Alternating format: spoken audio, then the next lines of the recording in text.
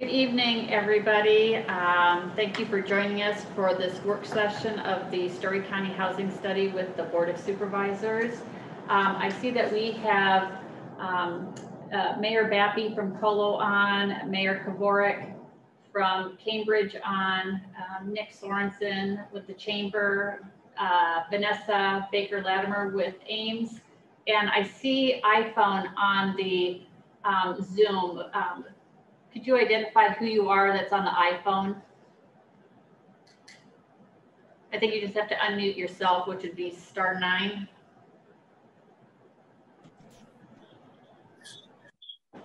Rita Connor with Huxley. Oh, great. Your name again was?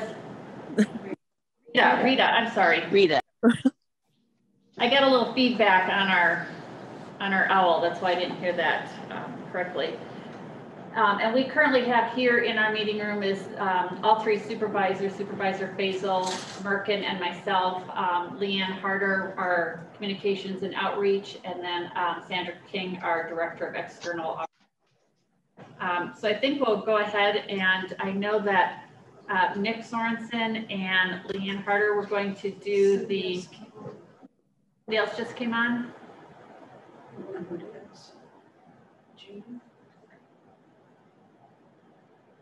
Connecting to audio yet. So Jean, I see that you've just joined us. Can you tell us who you are with, what community you're with?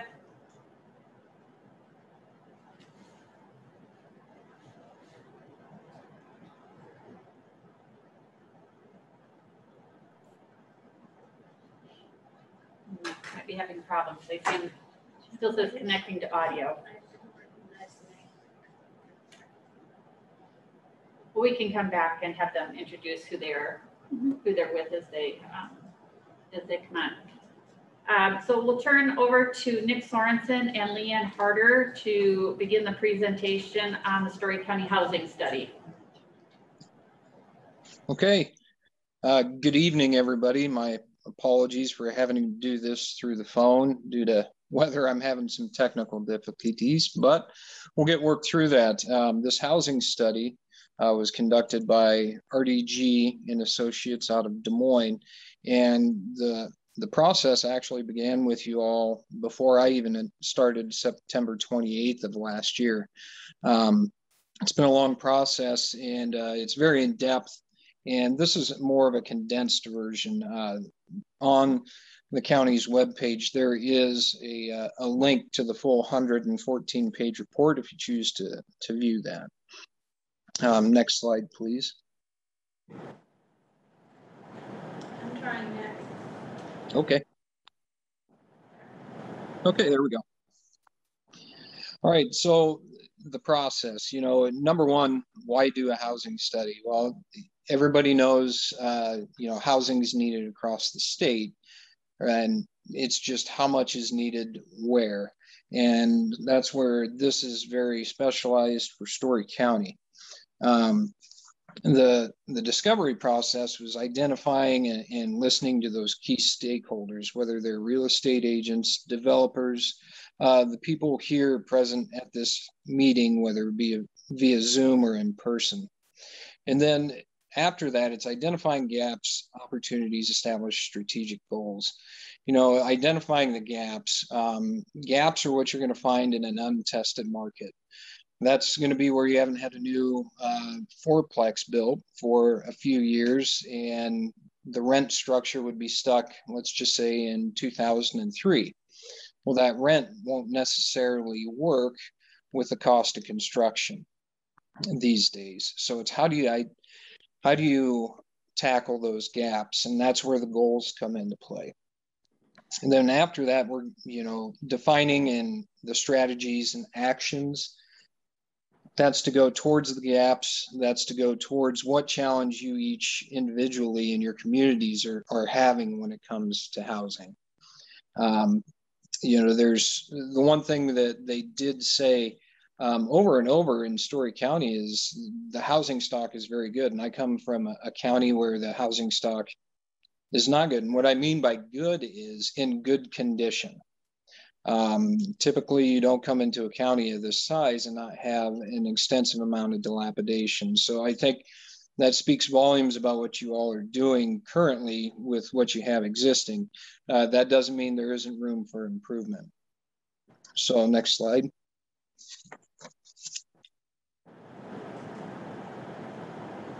The findings on the market survey, part of the survey, which I'm sure you all remember taking, but it was a long time ago. Probably don't remember all the questions, but the perceived availability to the respondents for who looked into renting in the past 3 years. So that's perceived, not actual. And, you know, the green's going to represent the undersupply. 500 a month and under, they are considered undersupplied by the people who filled out the survey. And then the oversupply, you really don't get into strongly until that 1,000 to over 2,000 a month in rent structures. Next slide. So then it comes to the perceived availability for the purchase on the respondents. And as you can see, overwhelmingly, 100,000 and less is considered undersupply. Part of that is just driven by the market. There's I won't say there's very few habitable homes, but there's very few homes under that 100,000 dollar point that are for sale throughout Story County, and same thing up to 150. Once you start getting into that 200 and 300,000, that's when you start to see an oversupply, and that's just reflective of what it costs to build a home these days. And your market's driven by what it costs to build new. A percentage of that is going to be what your existing stock is. Next slide, please. So then they asked a few specific questions. So I know I sent an email out to all of you just out of curiosity on the property maintenance code. And surprisingly, 56% support better enforcement of that. Along with that, removing of dilapidated housing using, public funding was at 81%. Well, that your stock that you have is very good. There's probably only a handful throughout the county, with maybe the exception of Ames, that's considered dilapidated. And then support for use of public funding for rehab or renovations. And that's just kind of that's the old adage of take care of what you got if you can. And that's where you can, if you choose to, use property maintenance codes to kind of leverage those public funding for housing renovations.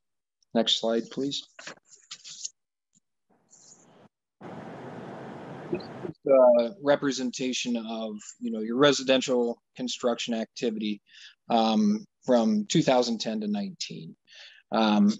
We start to see a little bit of multifamily gaining in 2016 and 17. Now, the one thing I want everybody to take into consideration on this study is Ames is excluded from this study. So when we see 16 and 12 in 2016 and 2017 multifamily units being built, those weren't built in Ames. Those were built in one of the municipalities outside of there. Next slide. So this one I find interesting in the aspect of single-family home sales in Story County, excluding Ames. If you look in 2017, they were averaging about 160,000. Then you jump to 2018, 183, to 2019, 188. But also the increase in the amount of housing sold. So it definitely shows demand there, but also the amount of days on market. I think that's important to pay attention to, because when you average 47 days on the market, that's not too long to sit on a house.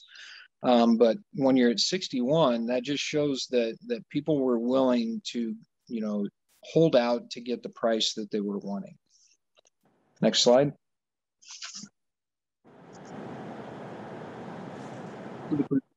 The percent changes of affordability in the largest cities. So RDG did this just for the largest cities.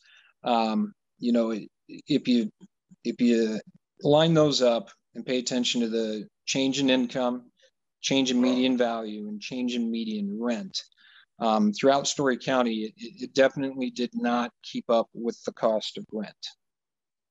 Those I wouldn't say should parallel each other or be the same, but it definitely took a large hike. In this one, they did include Ames, but the percent of I think they wanted to show the percent of income reflected there.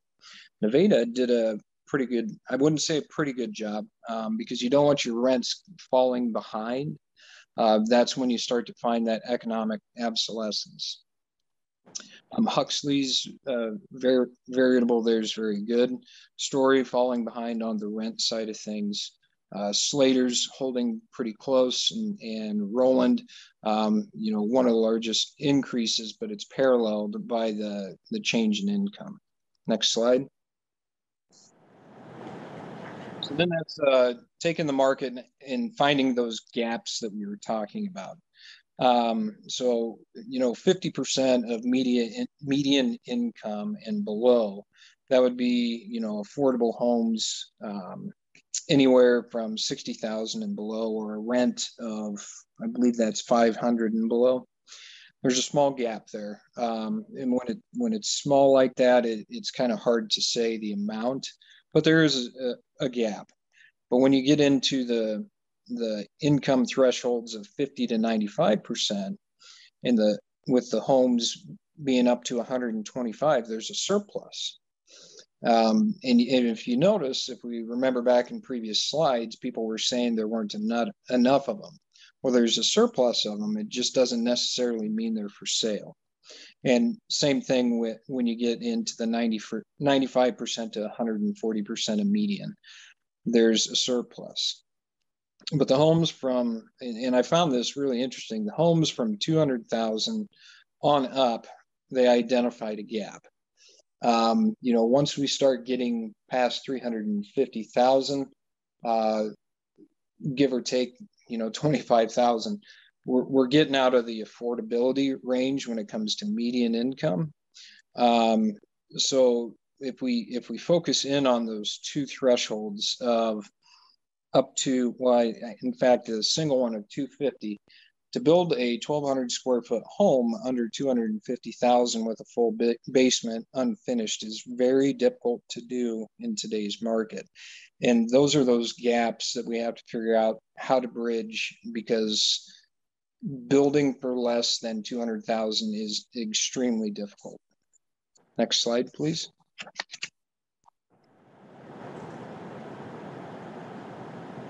So this is just, you know, population forecast for those larger municipalities, paralleled, you know, with, you know, your percent increase on average. Huxley's got the big spike. I think we all kind of knew that coming in, but everybody is showing a slight increase. Next slide, please.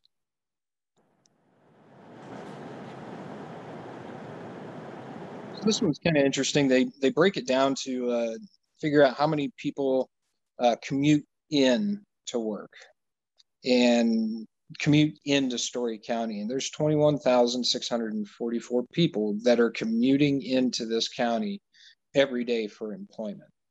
That's definitely a market to look into. How do we capture those people? I shouldn't say capture, welcome them.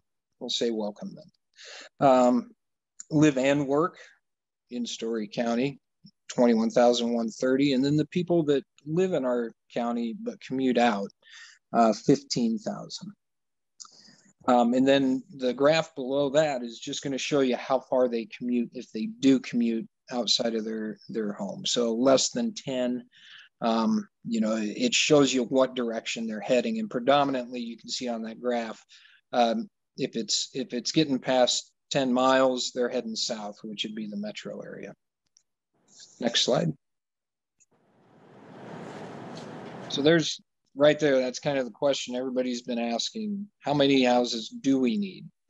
Now, when this says, when I say houses, I need to preface that. This means residential units. So that can be apartments. Those can be townhome condos. They can be single family homes. Okay.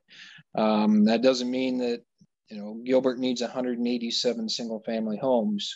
A fourplex or an eightplex can take care of some of those as well. You can see Huxley's got the large chunk at 1,009 over the next 20 years.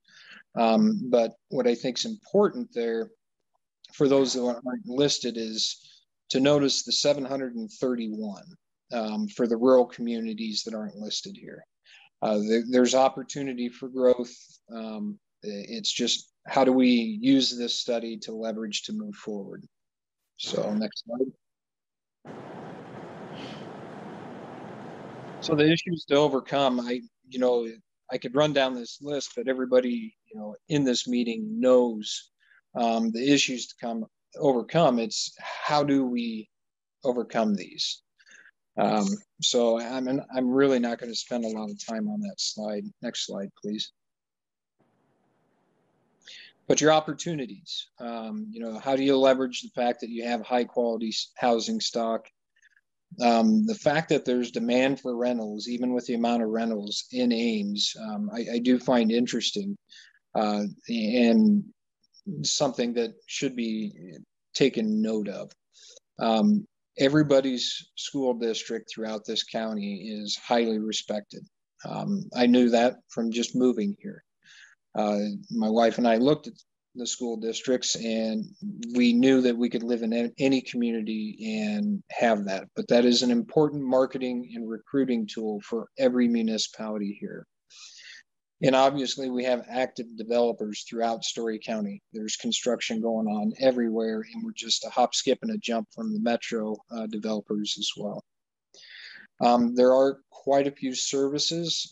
There's always a need for more for the underserved, but we do have quite a few here in Story County. And then obviously, the demand for new housing, it's there. Story County is not unique than any place throughout the Midwest. Next slide. So the directions. Thank you. So one of the things when you're in an untested market, to just kind of, if you're a developer, you want to do a housing subdivision and you're going to go get a loan to do your housing subdivision. You're going to go to the bank. The bank's going to say, okay, do you have your 20%? Yes, I have my 20%. Okay, when's the last time a housing subdivision happened in that community? We'll just say 1990 to throw it out there. The bank's going to say that's a high risk market. So not only do you have to come up with that 20%, you got to come up with another 20 to 30% out of pocket. And for a developer, the developer's going to, if they have cash in hand and they care about the community, that's great. They might do it. But more often than not, the developer is going to say, no, the risk is too high. I'm going to go to a market where I don't have to come up with that additional 20 to 30, and I'm guaranteed to fill up these lots. So that's where the share the risks with private market come in. That can be with the infrastructure. That can be with soft costs of just saying, hey, if you come to our town, we already have it laid out for you if you want to do it. Create a supply of affordable lots. So that can be doing the housing subdivisions yourself. That can be using the existing land that you may already have, whether that's by way of infill lots. That can be using land that you have that you could subdivide out and turn into lots that you may have been planning for an industrial park. One of the goals would be grow rental units for all age groups. So we're not just renting to kids in college or just out of college. Low maintenance for retirees are very desirable, especially in our smaller communities, because they don't necessarily want to leave the community, but they may not want the maintenance of the two-story anymore. Okay, so the fostering of grassroots efforts is each community, if they wanted to, could form their own housing committee to try and tackle some of these things that would be the ones reaching out to developers, that would be the ones kind of being the buffer between the city council and that developer to try and make things happen. And then again, with the maintaining of fair zoning and regulations, just making sure that you don't have a process that's so difficult that it shies away anybody that might be interested in your market.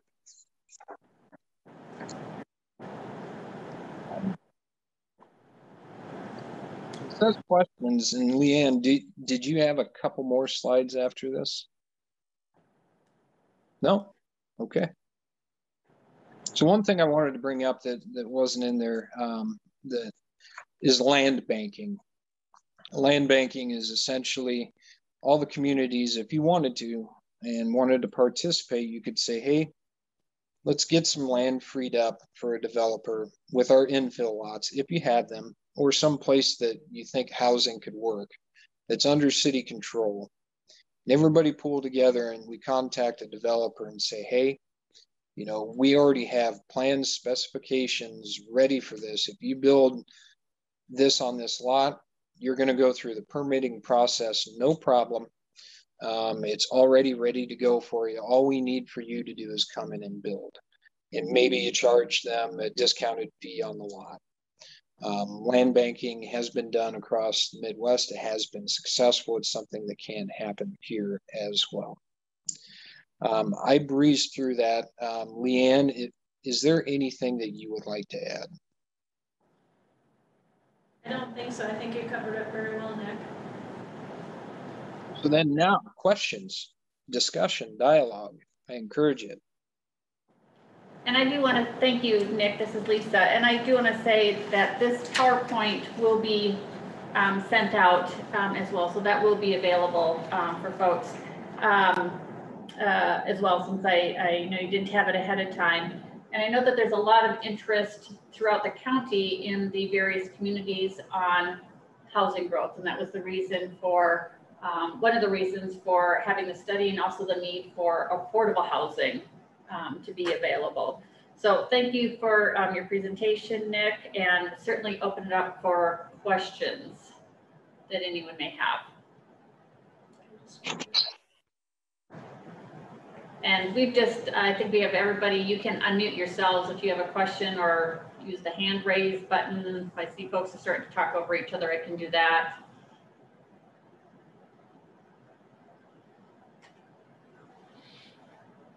Anyone in here have questions? Well, I just might bring up, and this is something, Nick, that you and I have talked about before, is the Homes for Iowa program that the Department of Corrections is operating, I think out of the Newton facility. Talk about land banking and say there are lots, they're permit ready, just come build. Would if there were lots like that, can you see a community utilizing that program? Oh, absolutely. I think one of the tricks there is somebody's got to foot the bill initially to get the house on order. So for those of you in the meeting that don't know, Homes for Iowa started up 2 years ago, and it's at Newton Correctional Facility. They build 1,200 square foot ranch style homes, 3-bed, 2 full bath, and they are $75,000 delivered to the site. Now, I say that with a caveat. I haven't checked with them since the lumber market has gone up. Now, I think it's starting to come back down, but we all know that it doesn't come back down as fast as it goes up. But let's just say it's still at 75,000. So then somebody has to put that bill initially. So if you can pre-sell, that's great, but there's a waiting list, right? You still have to have at least a crawl space, if not a basement underneath it. I always encourage a basement, just because if somebody wants to put the sweat equity into it and increase the value of it by finishing out the basement, that's fantastic. On average, you're going to figure about 25 to 30,000 to put the basement underneath it. Then you have your rough plumbing and electrical hookups and gas. And then if you choose to put a garage. But all in all, you probably could, in between $150,000 and $175,000, have a brand new home in your community. The trick on that is the household income total can't be over $100,000, which is not difficult to find, around here. It's just who's going to take the first step to make that order, put the 75,000 out there, pay for the basement that it's going to sit on, electrical, plumbing, and things like that. But it's a fantastic program. I really, really want to see it happen here someday. If there could be a way to put the money up front, it could be almost like a revolving fund then, correct? Because when the house sells, put that, and then that's the next house. Yes, it could.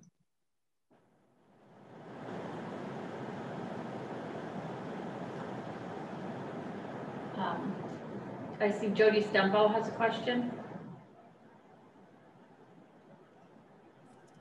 Hi, thank you. Thank you for this, Nick. It's interesting. And I guess I just want to clarify maybe I'm misunderstanding who the study was focused on, because the options that you shared tonight do not help the clients we serve at the Bridge Home. We're talking about people who can't even afford average rent in our community, which is $900 a month. These people may never own homes. And so I guess my question is, was that demographic looked at all? How do we house those folks? You know, the 800 and some people we worked with this year. Is there any discussion on how we help them? Right. So in the study, we'd have to go back a few slides. It does discuss, the 50% and below median. In the study itself, it doesn't go into absolute great detail. I do know there's the LIHTC, Low Income Housing Tax Credit Program. This has been done in Denison, Iowa. I think they put in, don't quote me, but it was 60, and it was 80%. It was broke down into percentages on how many of the units was where, and the lower the median, the higher the tax credit they got. But what's interesting about those is the incentive on the developer is to have a very quality unit. The higher the taxable value, the better the incentive for the developer. So it doesn't just put them, your clients in 400 square foot space. They're very nice units. Now, I don't know if it's directly addressed in this study, but there are developers out there that specialize in that. Jane LaRoche was the individual I was speaking to when I was in Greene County about possibly doing a project there. There is funding out there. That's how I see that happening, or something of the like. Jody, this is Latifa, on page 96 of the full study, which I believe is still on the website, they do address development of a nonprofit developer for housing products at price points well below market rate. And they reference Story County Community Housing Corporation, the Story County Housing Trust Fund, and then they present some ideas for how to build truly affordable housing. So it is addressed, maybe not in as great a detail as would be helpful to this conversation, but it is in the study. Okay, thank you, Latifa, for letting me know where that is. So then I guess my question back to all of you is, what are you thinking when it comes to that demographic, to that population, to those recommendations? What are you looking at doing with those specific recommendations. This is Linda, and we're still getting feedback from people, and one of the reasons for the meeting tonight was to give the local mayors an opportunity if they had some things that they wanted to add that they thought would be helpful in their communities or in response to what's said about their communities. But I do think, I'm glad you brought it up, because it isn't just about building houses. Mm-hmm. The study also talks with every community. They give numbers of needed rental units at various levels, as well as housing at various levels. Now, I would say I don't necessarily agree with some of the things I've seen in the study. It's kind of like, well, there's this gap here because people earn enough money that they could be in a higher priced house. Well, maybe people make a decision not to go into a higher priced house. So I don't think we go and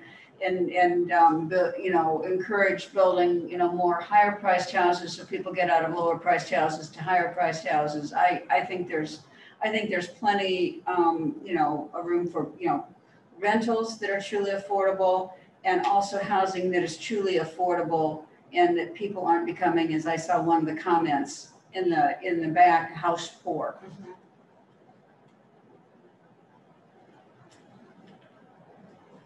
Yeah, thank you. That's pretty much spot on as to kind of my line of thought as well. So I guess I am hopeful that people are going to look at this closely and for that specific demographic. And as I always say, if you need anything from us or want us to be involved in any discussions, we are always more than happy to be part of the solution. But from our side of the fence, that's a pretty big problem in Story County. Jody, this is Lisa. I concur with you, and I think that's why we wanted to make sure that demographic was included as part of the study, as well as like people with disabilities and other things to kind of look at. So at least we've got some information as kind of that additional starting point to look at or to build upon what's currently out there, and recognizing what the lengths we still need to go to meet the needs of that particular population. But we do appreciate your voice at the table. Absolutely. And, if I may, this is Nick again, that's absolutely wonderful, Jody. That's where those housing committees definitely come into play, and that's every voice at the table. And you would be a very strong voice to have at that table. So yes, thank you very much. This is Leanne Harder. So one thing Nick stressed or mentioned this when he went over the presentation, but I want to stress it again. When the Board of Supervisors drafted the RFP to solicit proposals for this study, Ames was purposefully excluded. That is a hole that we are at a point now that we need to start addressing how we build that back in, and some of the findings from the Ames 2040 plan, so that we can have a truly comprehensive assessment of what the true needs are, because I think that may be where some of those other numbers rest, or within the Ames demographics and dynamics. Not to say it does not exist in the other communities, but that is definitely a hole, and RDG did recognize that. But fortunately, they're the consultant for the Ames plan as well.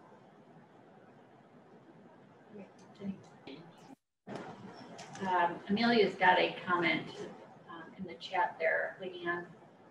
If she wants to just unmute herself. Oh, Amelia, you can just unmute yourself. Yep. Oh, sure. Thanks. I didn't want to interrupt, but I have the, searchable plan. And so I found another strategy.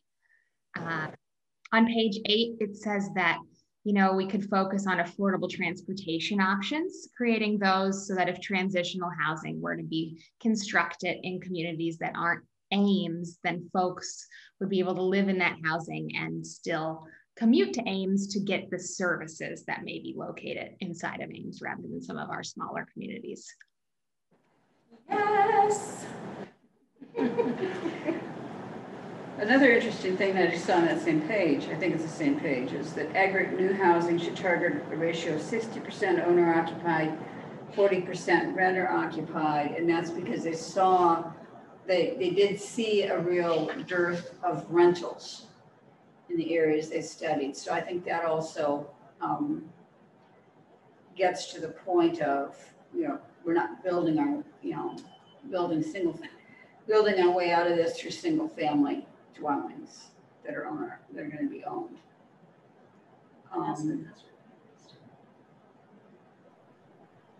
What did you say, Lee? Vanessa has her hand. Oh. I'm sorry, I thought you were done. I am. Vanessa had her. Vanessa? Hello, everyone. Thank you for the presentation, Nick, and the good information.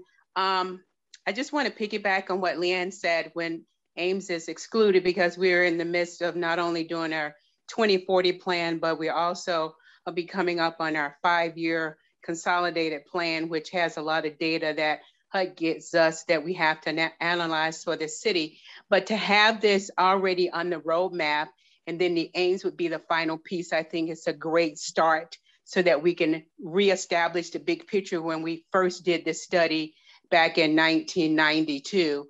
So I appreciate the county proceeding with getting this done with all of the other smaller communities so that we can have that final puzzle piece in when Ames gets all of their data put together.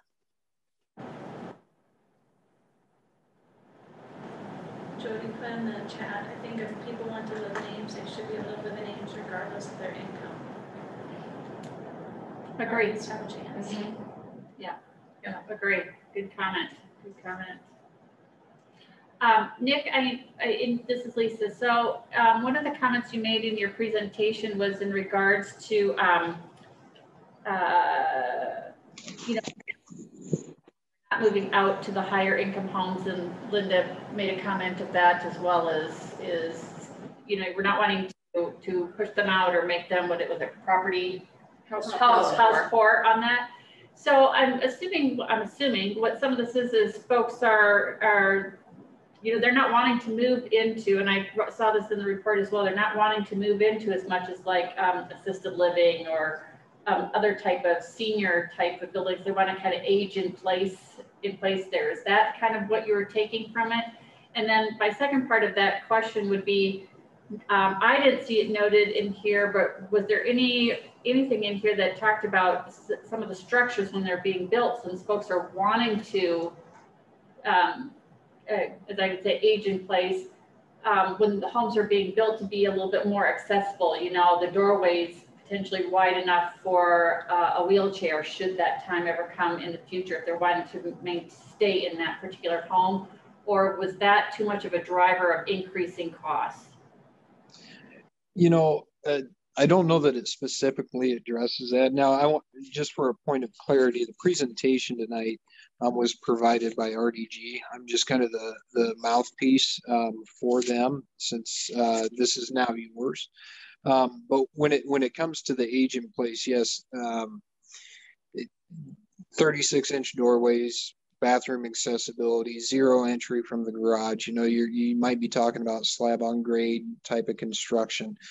There are developers out there. I mean, Rita, if she's still on the line, might be able to speak a little bit to that.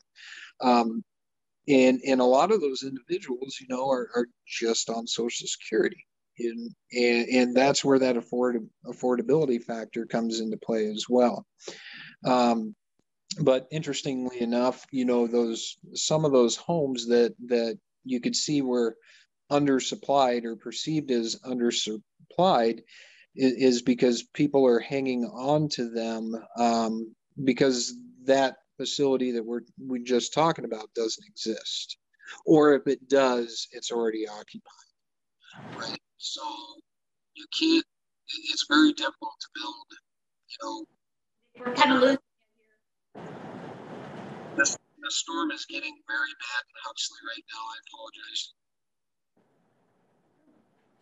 All right. Can you hear me? Dealing with technology, that idea of those. Can you come over, because I'm assuming folks on the. And I that should know best. I can add to what Nick's comments were made too, because another spectrum of those families that are not leaving households when they can afford more are those likely double income households that can afford a higher or more expensive structure. And either because of the situation with children in college or existing student loan debt from when they went through school, they are choosing, even though they could assume a higher mortgage, to remain in that household. And it's, I know many that are in that situation and throughout all of our communities in Story County. And that's not atypical by any means. I'm gonna ask the, I think I would go one step further, you know, with that statement, in that there are people that are willing to stay in their home because they are currently debt free. And going into a larger household would mean taking on debt that they may not want to take on at this point in time in their life. Yeah, I think that's very true. I appreciate that comment. Yes. Other comments? I don't know if Mayor Bappy, if you have any questions or comments?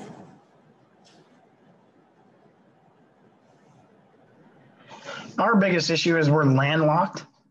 We'd like to, you know, we're searching, we've worked with Nick a little bit to try and find ways to get land and have builders come in, but we're surrounded by farm fields, and, you know, getting rid of a farm field for houses is not something that farmers look to do. So we're struggling with that, just trying to find ways to even get a house built in town. Do you have infill? Do we have what? Do you have vacant lots inside your city limits or places where there's houses that could be demolished? We're looking into seeing what we can do with some city property that's could be used. If there's, wow, there might be one, maybe two homes that could be demolished. We're trying to look into see who even still owns some of those houses. I think there's, I know of one. I'm not sure if there's a second one or not. I'd have to look at the second one. But I mean, we've had some discussions at our city council meetings about seeing what we could do with some property that maybe, you know, even as much as our like tennis courts and that stuff, you know, moving some of the basketball hoops and that stuff like that to move some of that area around. Maybe tiny homes. Yeah. Would you, the homes for Iowa that Nick was talking about, would that be something that you'd think your community? We've had a couple of long discussions with Nick about that too. He's come up to Colo, and we had a couple meetings, and we'd be very interested, just as soon as we could find some land or maybe a developer. I don't know at this time if our town could afford to do it. I don't know if maybe we need to search for maybe grants or something out there that might help assist with something like that, but definitely do some looking. Okay. Our council and myself, we are very hungry to try and grow Colo. So we're looking at just about every avenue we can to help grow Colo.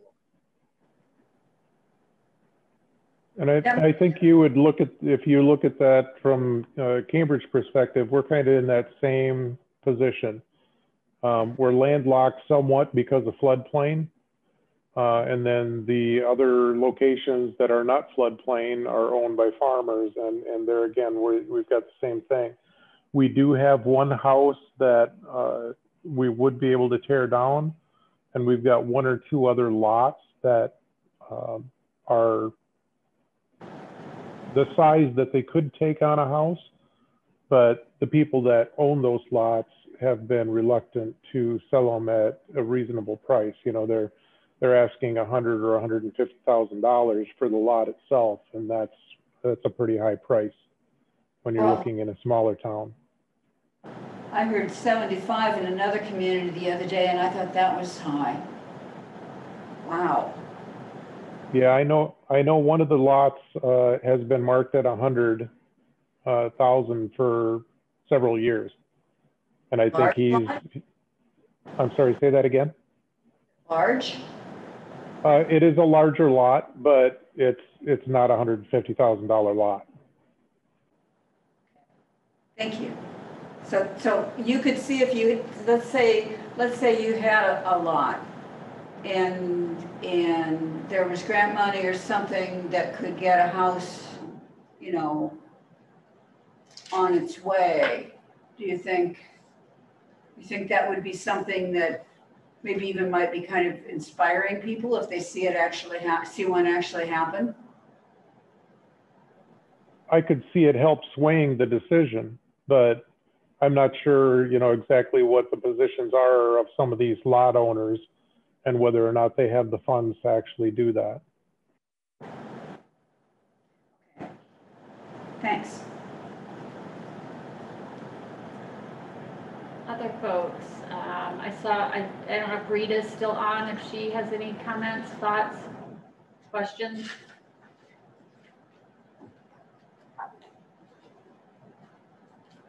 Is it star 9 or star 6 by phone? No. One of the two, star 9, I think.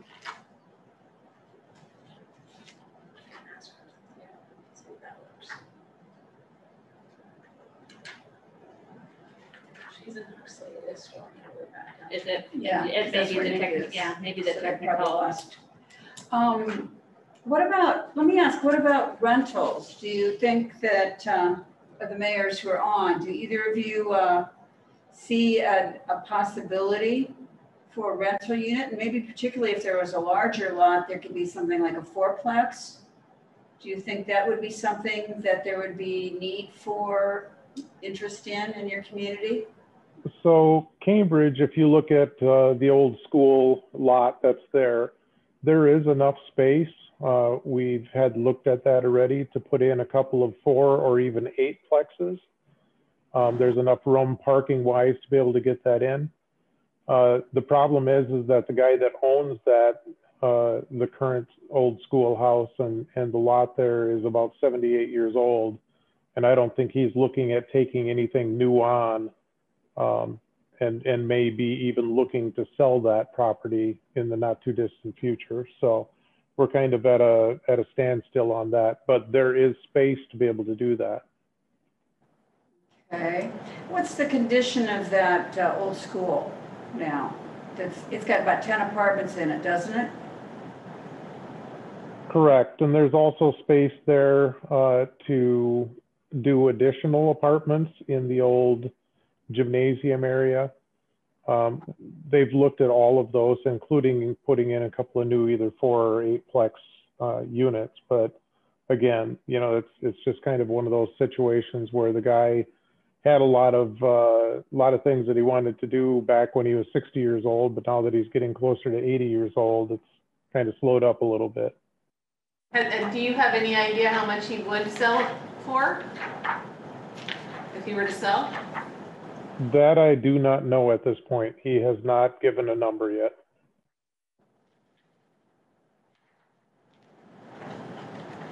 Nick? Oh, Nick's not on. But he's on. I just wanted to... Can you hear me? We can hear you better now. All right, it's coming in and out. The storm's coming in waves. What I was looking for right now was what the rental need was that was for Cambridge. And I'm trying to find the Cambridge page. And I'm just flipping through it because I'm not looking at it online. It is page 79. Yes. 80. 80. Okay,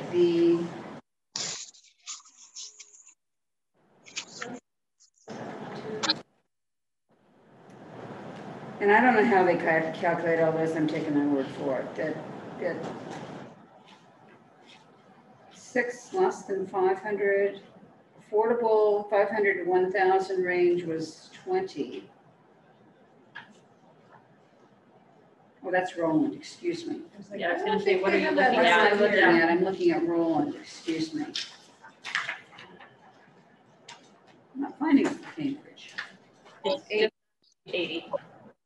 Yeah, I'm not finding the same. Yeah, they don't go have into as much detail, so that doesn't help. Sorry, red herring. And I think they didn't go into a lot of detail on some of the communities because any is good, right? When you were speaking about the old school, you know, Steve and I have talked about that before, and there's the workforce housing tax credit that's affordable out there. That could help that project, depending upon the developer, if they wanted to use that. Or even, I think this structure is old enough, it would qualify for federal and state historic tax credits.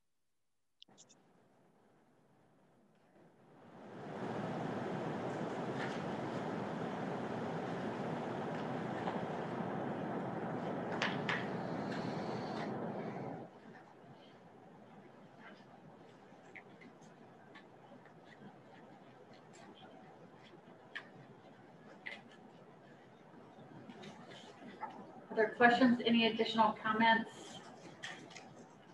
Oh, Nick is making a comment in the chat. Sorry, Mother Nature, for the technical. Yeah, I just texted him. He was breaking up bad.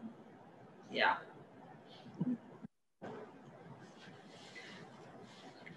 So it seems like for the of rental units, what is really needed is obvious, is interest by a developer to do that. Yeah, and Mayor Kovarik, have you ever talked to a developer about doing something in Cambridge? Is there anybody? Nick says workforce housing tax credit is great for apartments. Okay, that's something to look at then. So yes, we had talked to some developers, and it's been a few years. The problem that we ran into is when we start talking to the farmers in the area, you know, the discussions start going very quickly into how much can the farmer make off of a single acre of land, you know, and when we had these discussions, it went from $8,000 an acre to $10,000 an acre to $12,000 to $15,000.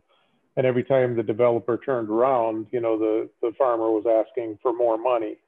And the problem that you run into there is the developer at some point in time is just going to say, well, I can't afford to do it for that price. And so we're just going to have to walk away. And that's where we ended up in the last discussions, was they just ended up by walking away because the farmer was asking too high of a price. Okay, that's interesting to know. So that's why if some of that land in town could at some point be obtained, that probably you've got infrastructure then, so you don't have your infrastructure costs for the developer, and it might not really be cost any much more than farmland would cost. That's what the farmers are looking at. Yeah, I think our best bet at this point would be to, you know, if a farmer freed up land, that would be one thing. And we're starting up a small group. It's about 3 or 4 people that are going to try to have the discussion with some of the farmers in the area and try and see their taste for letting go, you know, some area, even if it would be 20 or, you know, 30 acres would be, you know, would hold out Cambridge for a long period of time. The other would be if the school, old school, did sell to somebody that had an appetite for putting in some 4 or 8 plexes, that would make sense there too.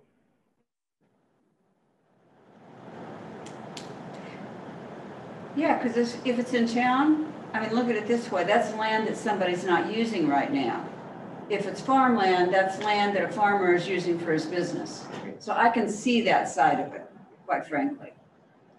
That if you're giving, you know, it might be easier to get land in town.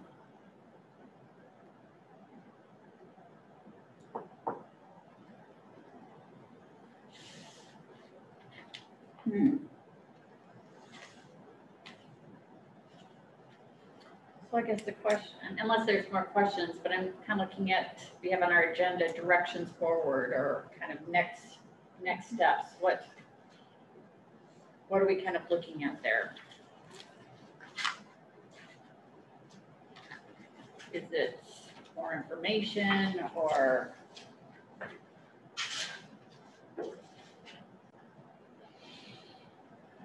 what are we kind of thinking? Or I don't know if Nick has kind of thought this through as of yet, if the mayors have any input or thoughts on kind of directions forward. It sounds like Cambridge has ideas. I mean, am I right? Did you say that there was a groups kind of starting a housing committee? That is correct. We're going to start a housing committee in the next, I would say probably in the next month, and have some people that are going to try and get out and talk to some of the farmers, and even talk to the owner of the schoolhouse, and just see what the future plans are, and whether or not we can start looking in a direction that would allow some housing to be built. And I think that's a great idea, and I see that Nick typed in that housing committee in each community would be a great idea as well.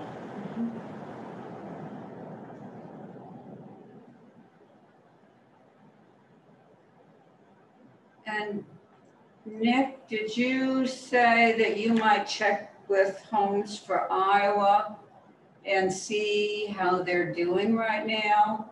They had some things on their website about how many, and I can't remember the number, of course, but the number of houses they were planning to build in 2021 and taking orders for 2022. Maybe you could check and see, is that all still active, or are they still on track with that? And what are they looking at for costs? Because I'm sensing that might be something, if there's a lot someplace, that maybe that's something that could be pursued if a community was interested. We could figure out a package, how to put together the package for the funding. Or if maybe there are a couple communities, if we are able to put a package together and buy several, or support buying several, maybe we could work the price down. You never know. Yeah, you never know. It also might help for folks to come and see, you know, if you have something in a couple different areas, to see what it is, especially if one is picked up relatively quickly, then you have the other one. And I would say there's a lot of information on their website. Just you know, do a search for Homes for Iowa. They have information, a lot of information. They have actual the floor plan. It's not, you know, like you don't have 50 floor plans to choose from. You have one, but you get the choice of a front or a side entrance. So if you have a narrow lot or a wide lot, and it really, you know, it's a 3-bedroom, 2-bath house. It's really not a bad house, you know. It's something that, you know, I guess I look at anything that can make something easier to do in the beginning, and you know, it's not necessarily low-hanging fruit because there still are a lot of details to put together. But it could be a fairly quick turnaround. I mean, it could be I think. Sure. Potentially. Yeah, potentially. It looks like it's HMI wants to double the number of houses built in each year. I'm assuming that's for Homes for Iowa. Yes, from Nick. Okay, great. Yeah. So maybe if Nick could check that out and get some information out to you, and maybe to the other mayors, that would be.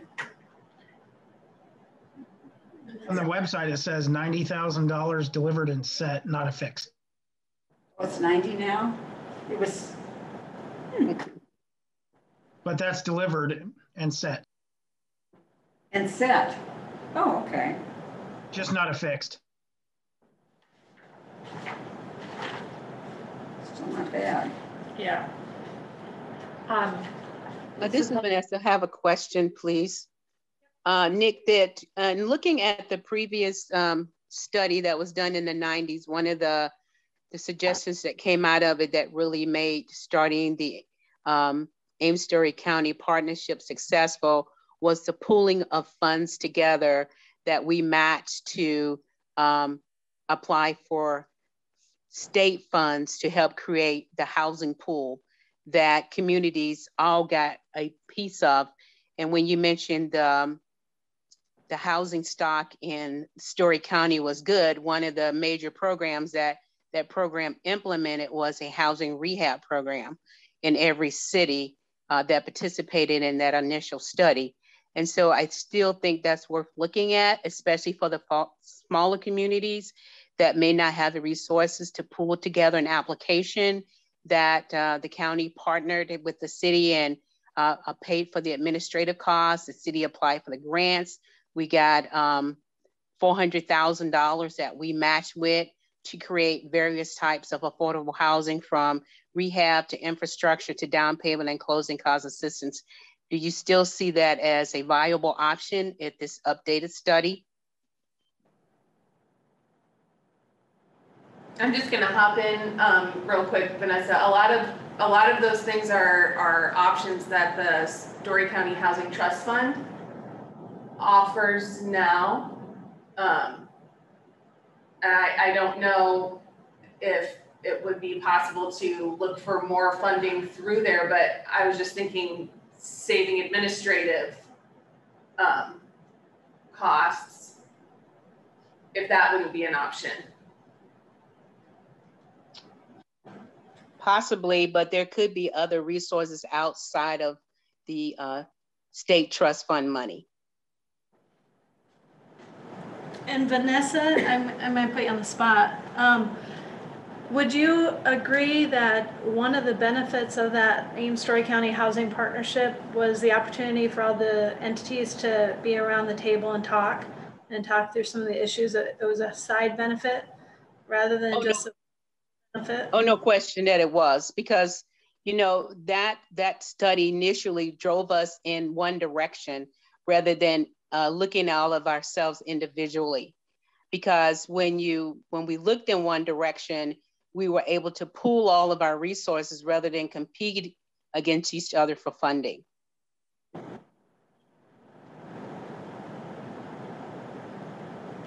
And we could see each other's needs and say, hey, here's how we can address that. And we address it as a partnership. And I know we have the Story County Trust Fund, and I'm talking about something in addition to that to maybe expand it, that could bring in more dollars or that could be flowed through the trust fund that comes from other resources that may be out there. Yeah, exactly. I think you just said it much better than I did, but yeah, not we already have that, Vanessa, but more how could we work with that also and expand on it? I think that's a great idea.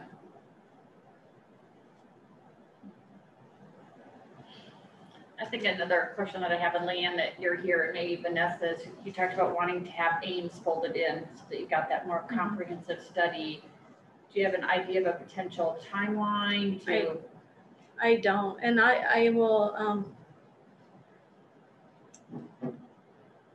I have just on the very outskirts watched what's been happening at the Ames 2040, enough just to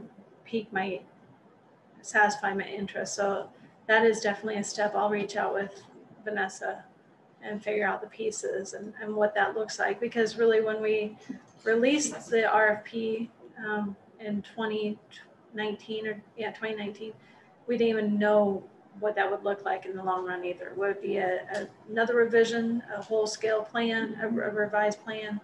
That's still something. But Ames had already started their study. Ames had already started their RFP, and do we know when they're slated to have the 2040 plan done? I know that. I would defer to maybe Amelia or Vanessa. I don't know. I know that they're going to be bringing some action steps to council here soon. I've been really concentrating on CDBG and home and our consolidated plan that will also fall into updating the 2040 plan and feeding into that as well. That's going to be coming up here in the next year. So we have a lot of discussions that are going to be coming up with folding both of those studies together. Yeah, I think there's a public draft that's going to be coming to council that Vanessa just touched on, and then will be open for public comment. And then maybe later this fall, I heard, would be final adoption and approval? Possibly, yes. Okay. I think so. Kelly would know for sure, but yes, it's in the works. Okay. Thank you. Nick put a couple more things in the chat.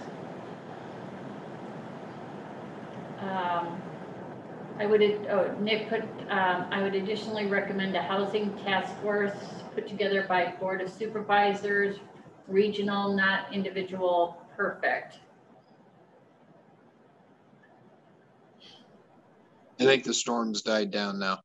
The idea of not thinking of ourselves from within our municipal borders, you know, everybody at the table discussing pooling resources like you guys were speaking of. I mean, that's absolutely the way this should be looked at.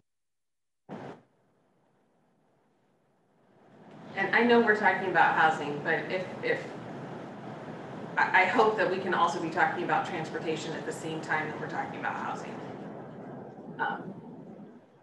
Then you certainly need to have more players on transportation and making sure that they're right at the table as well. Right. Yeah, and I would just note that housing, transportation, those two things directly correlate to what we're hearing at the chamber day in and day out from our chamber members is, you know, employees. We need employees, and that is directly representative to housing availability and transportation. So they're all connected. Yeah, you mentioned that, Nick. I just found that portion, I'm just trying to find where it was in the report of RDGJ gave some suggestions on kind of how you could partner with businesses for incentives for, you know, housing allowances, or kind of something kind of like a 401k, but to go towards housing, or there's other initiatives. I thought that was very interesting that they included. Yeah, there's some interesting things going on in other communities that I've heard of where major employers will help pay for daycare. Major employers help bridge the gap on, you know, for housing in those untested markets. They're a kind of a silent partner on the backside. You know, they're the one, I mean, they need the housing just as much as our residents do as well. It's just they might be able to afford it. Now I got to be careful about saying that working for the chamber. But yes, absolutely, I have seen that done.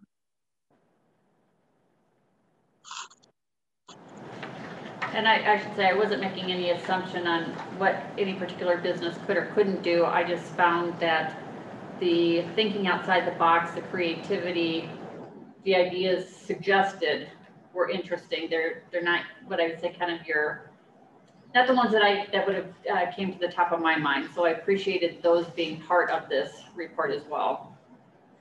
Absolutely. Do we,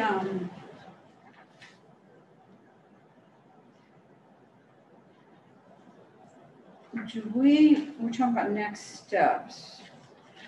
Do we want to think about having another meeting? I don't know if in this format, but of housing advocates, housing resources, like the Housing Trust Fund, the Community Housing Corporation, and maybe, you know, a few others to come, you know, give some perspectives, and it's more of ideas on how to move forward. I think you know, what I'm hearing this group basically saying is we're looking at, you know, the increased need for work rental. Well, I saw two things in the study really that I was going to bring up, and one of them I think we already have talked about was affordable workforce housing, and the other one was affordable senior housing. You know, so I would like to see some folks who could talk more about those two issues, and also about how we might pull some of this together, what the Housing Trust Fund could do, what the Community Housing Corporation could do, just to start percolating some ideas on how to pull it together. And maybe at the same time, how, while we're formulating those ideas, how do we build in some of that truly affordable housing at the same time? for really low income.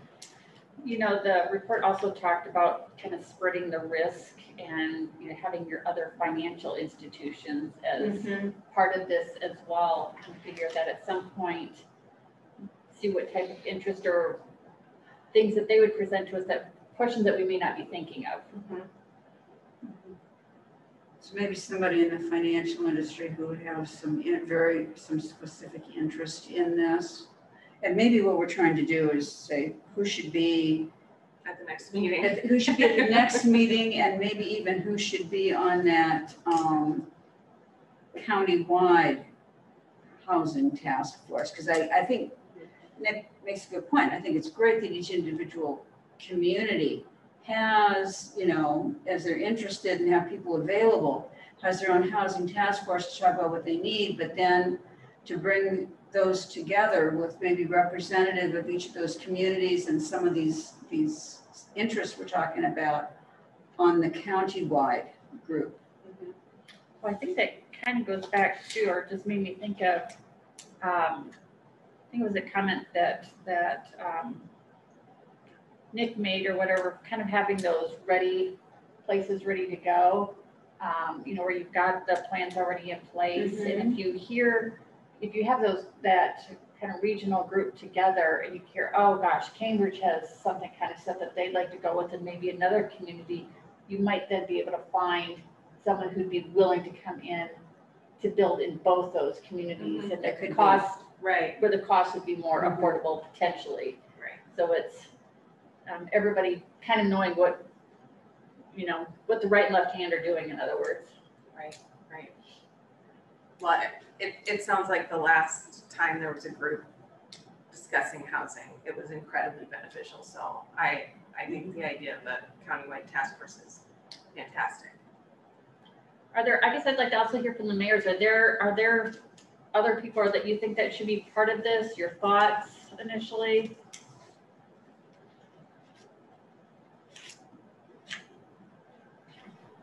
You know, it might be beneficial once we, you know, get our small group started to have at least one of those people be part of a larger group that would, you know, be discussing more globally what it should look like. Sure. Great. So we have representatives from the individual communities, housing groups, or if they don't have a housing group, maybe the council. We have. I think you're going to want to hear from developers and realtors as well. And I think we need representation from, you know, those individuals that are struggling to find housing, affordable housing. You know, I would recommend Jody not to volunteer. I'm sure she'd be willing to, but not going to speak for her.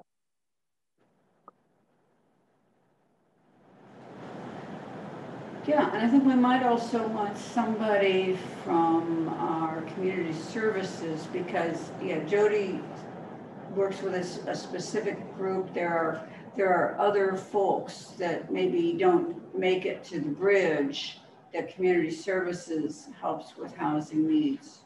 Transportation. And transportation through the centralized intake process. So I think bridge, communities. I think that our county planning and development, we would probably want to have involved.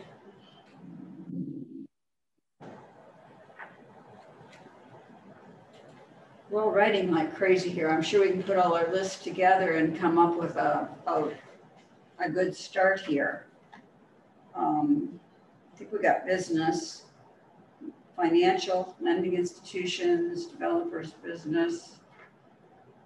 I would assume this is where you'd also want from like the housing trust fund. I've got housing trust fund on my list, and the community housing operation. Employers. Yeah. Yep, got them. What about inviting another jurisdiction? Thank you. Can make you walk there. What about inviting another jurisdiction who has been successful at what you're trying to do, and maybe could share some of their expertise? And maybe designing it as some type of a summit / mini conference or something like that. That's a good idea. Mm-hmm. And I think there's some of that sprinkled through this report, but maybe to ask RDG specifically, or say, we're interested in doing this. They might say, oh, well, you know, whoever did this, community, whatever. Yeah, I think you're right. There are lots of examples here. I'm just gonna go through. Yeah, actually, some of them I went to their websites to look at what they were doing. I have a Empower Rural Iowa Task Force meeting for housing on Tuesday. So I'll ask for best practices there as well. You have a what on Tuesday, I'm sorry? Empower Rural Iowa Task Force for housing. Thank you. And we've been talking transportation, but I didn't have it listed. I have it on my list, so I just included transportation. I don't know who would represent it. Well, I mean, it's up to maybe Herda and Zyride on there. Probably Herda more. Yeah. Talking rural. Right. Probably Herda more. Okay. So, yeah, we talked about this.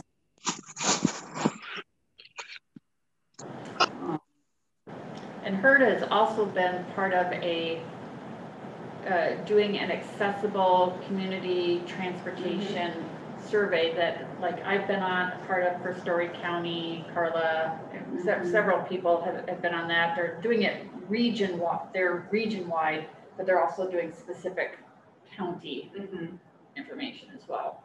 Is Vanessa still on? No, she had to sign on. Oh. Okay. I think we want to pull the city of Ames in some way. Have them involved as well. Yeah. And I think Vanessa's a very good resource. So.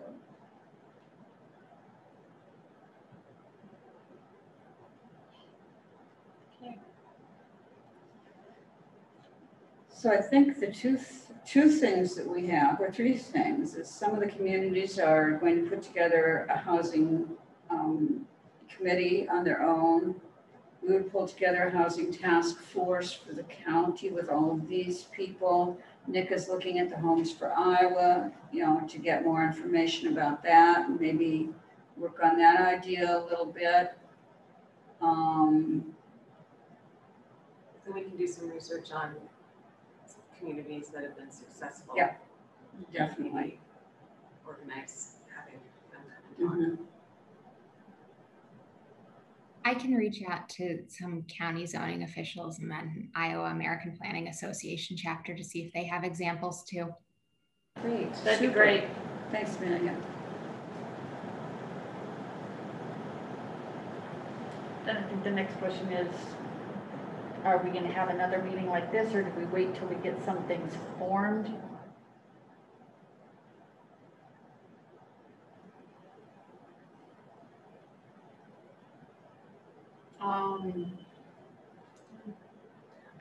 I think having a date helps keep an issue at the forefront of people's agendas. I don't know when that date, like how far out we should go with that date. Right. Well, and I guess the question is the date a meeting to just do something like this, or is it, as we're talking about doing a countywide housing task force, is it that meeting? What meeting are we referring to? Here's my thought, and I'm not sure this is right, but it's just what came to me. I think this really is going to need a small group of people to pull this together. We don't just do a y'all come and not have a good plan for a meeting and have it fall flat on its face. Right. And we probably have missed some things. Leanne, let me ask you a question. Who was the group that put together the RFP? It was kind of our planning group. Who was on that that's still around here? Because some people have moved. You were here. Sandra? Yes, Carla. Jerry, so that would be Amelia who takes place. And then John Hall Chamber. and Drew Camp. no, not No. Drew. John and Dustin. Dustin. Oh. So they could be. And Brenda was initially too. Brenda Ryder was a. And myself. It was a city representative, Yeah. I think also. Who's that?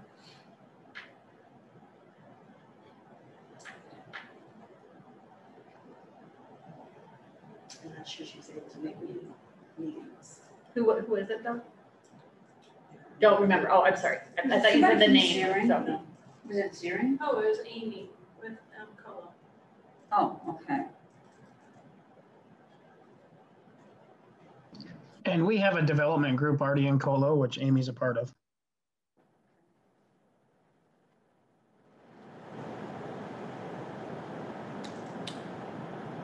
So I have down Sandra, Leanne, Nick, Carla, Amelia, Amy. I put in like Nick and Amelia in for the 2 people that are no longer here. Who else am I missing?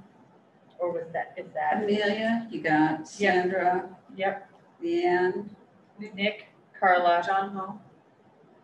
John Hall. Oh, John Hall. And Amy. I don't know, does Carla have the time with so much time going? She doesn't, with all the time to I was see. going to tell you behind the scenes. Okay, Yeah. why don't we say that you can talk with Carla, but otherwise we've got these 3 people. And I think it would be good to see if we could get Amy involved, because then we have somebody from a city, so it's not just all county, it's county chamber economic development and a city. Would that group be able to kind of take what we've talked about here today and try to develop a plan for how we would put together the task force in the first meeting? Okay. Good. And then for that, have them let us know when they've got something put together, then we can set up for the next meeting. I mean, we could put out for a meeting, which I get is when you have it out there, you're kind of pushing things along, but when they haven't even reached out to see if they're available, that's my only thing of you set a meeting and. So 4 of the 6 people who we just appointed to this task force are here and nobody's run screaming, right? Oh, the weather is so bad here right now. I can't hear what you're saying. I'm sorry. You've been volunteered, Nick. All right. I'm used to voluntold. We've kind of gotten into that, haven't we? That's all right. Good. So Leanne, how about? Yeah, I'm gonna throw her under the bus because she left the call, teacher. I think involving Vanessa would be, Yes. see if she has some time, especially while she has the expertise dating back to the original study too. She was part of the drafter of that and knows some of the lessons learned from that 28E and the parties that were part of that agreement too. I think that's a great idea. Thank you. And I'll check with the county attorney's office to make sure that all open record, that this group is formed in the right way. Okay. I'm just going to remind the board of that. We may need to follow there may need official action by the board too. And if that may be, then that's something Maybe that not would need to be, be but on our, maybe. that would need to be then something on our agenda to I need to do my due diligence and remind you of that. Thank you. Yeah. Thank you. Yep. Otherwise, I think Ethan will help me down, I think. Okay, so it sounds like we've got kind of a plan, holding off on the next meeting time for right now. Do we kind of have a goal on how soon we'd like to get an invitation out, or? And we would want to clarify the charge, just to make sure that we know exactly what the expectation That's right. is. Yeah. Right.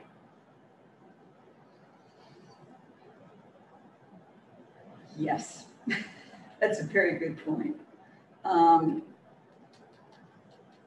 This is Jody. Before we sign off, I just want to say thank you. This was a really good discussion tonight. And I appreciate all the different ideas and venues and demographics we're talking about now. And I'm really excited about this and look forward to being part of figuring out how we can help the folks in our community who really need us. So thank you. Jody. Thanks, Jody. And do you think, Sandra, since you mentioned that, can you kind of lead this work group into putting together from what we talked about tonight, can you draft something for the supervisors? Sure, when do you need it? For a charge? When do you need it? Oh, when do we need it? Yesterday? No. No. I don't know, you have to get the group together, and maybe that's the first thing you do, is what I would say. Was it that the group needs to know why they're getting together? Right. They do. Right. Yes, I certainly want to make sure that I'm clear on that. Yeah. So, yes. So how about you would you be willing to draft it and get it to us to look at? Well, I think that would be fine. And I think Leanne needs to talk with Ethan about the process. Maybe you two could work together on that. Sure. Does that work? That would work. I just want to make sure that Sandra has some clarity of what we're kind of thinking to draft up. Right. The clarity. Because right now, I'm not 100% sure. Maybe Leanne knows, and maybe after we talk, it'll be clearer in my mind, but I'm just not sure. I'm 100% positive on exactly what the expectation is of the group.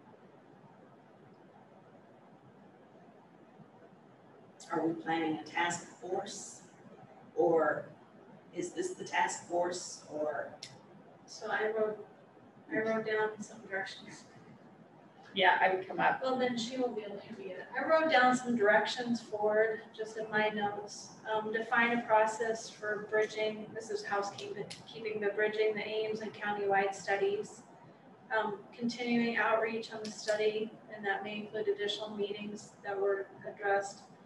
And then defining the housing task force approach and being reflective of the Ames-Story County Housing Partnership and lessons learned. It was kind of the three key takeaways. I mean, there's some, like Nick looking at the Homes for Iowa, those are really concrete, but the larger big picture are the three entities, are the three ideas I noted.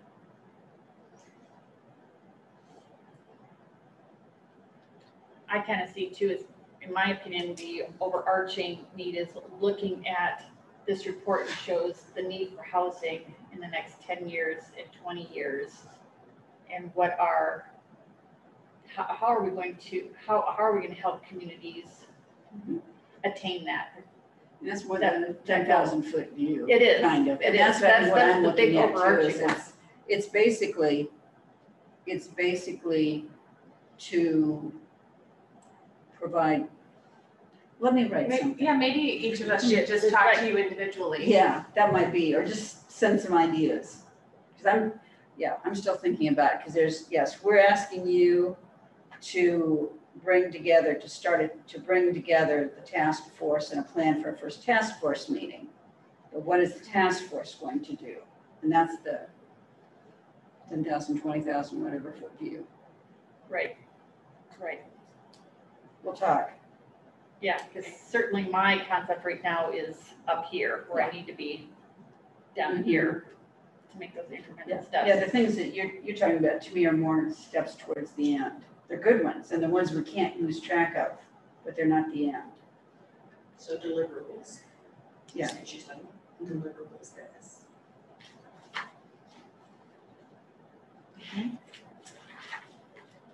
All right. Any other comments, questions before we end this evening? Just unmute yourselves or raise your hand, whichever you prefer. Anything else from?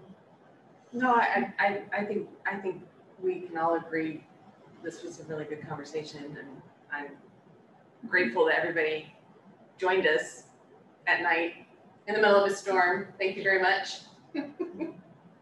Yeah, I want to thank everybody too that joined us, and I kept thinking I was hearing rain coming down outside here, and just be safe, and thanks for all your input tonight. I'm really glad that we had to discover Zoom. Yeah. Because we're having more work sessions that we're posting and inviting people to and getting more feedback. And this is just a really good example of it. I think it's too bad everybody, you know, a whole lot more people couldn't have been here, but we had a good group tonight and we had some good discussion. This really got us going here with the direction. So I want to thank everybody who here in person or who zoomed in tonight for participating in a work session. We'll have more. Maybe some in person. Thank you, everyone. Have a good night.